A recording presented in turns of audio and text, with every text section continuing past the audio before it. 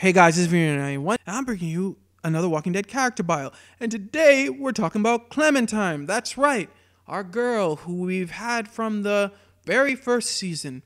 Now, before I get into her characteristics from the final season, let's just talk a little bit about the past. As mentioned before, she's been here from season 1, but we weren't able to play as her until season 2. That, I think, was a mistake. The fact that you weren't able to play as her in season 3 kind of shows that even the developers probably thought it was kind of a mistake to allow you to play as Clementine in season 2.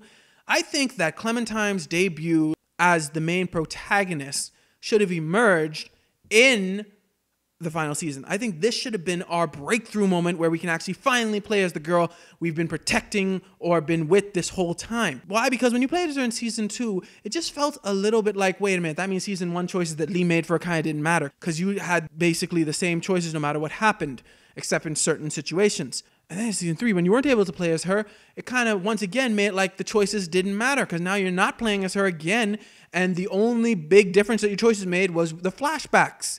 And also, of course, Clementine losing her finger or not. But let's focus on how Clementine's characteristics are in this season. Why? Because this season, Clementine finally has a Clementine. Yes, AJ in season 3 was kind of Clementine's drive to go back to a new frontier and then find out what happened to him. But this season, Clementine taking care of AJ has kind of become the focal point. And she's done a good job. She's kind of been a mother to him, just like I pointed out in Clementine being a mom videos. And she's also kind of like a big sister at the same time. Well, yeah, but you don't count. You're old. I'm not. And yes, that is Clementine's main characteristic. Let's just jump right into it. They definitely wanted to go the whole season 1 route with this. Even the front picture kind of shows that they were trying to make this more like season 1 than any other season. And it's kind of cool to see Clementine being like Lee.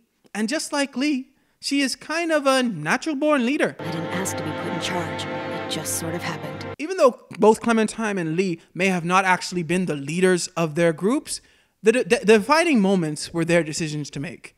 So this really shows how Clementine learned from Lee and how she kind of picked up from him. She is the Lee of the final season. And that's what kind of made the season better than New Frontier. She was able to take her own moments, to make her own choices, to actually decide things that affected all these other people. But at the same time, it wasn't like Lee and Clem in season 1. AJ isn't this innocent little girl. So Clementine actually finds herself in a moment that Lee never was. She doesn't just have to concern herself with protecting AJ, she also has to be concerned about his actions, like killing Marlon, like killing Lily. And that kind of adds another element to her character. She actually has to experience kind of normal adulthood because that's what it is. With Lee's case, it was more so just protection.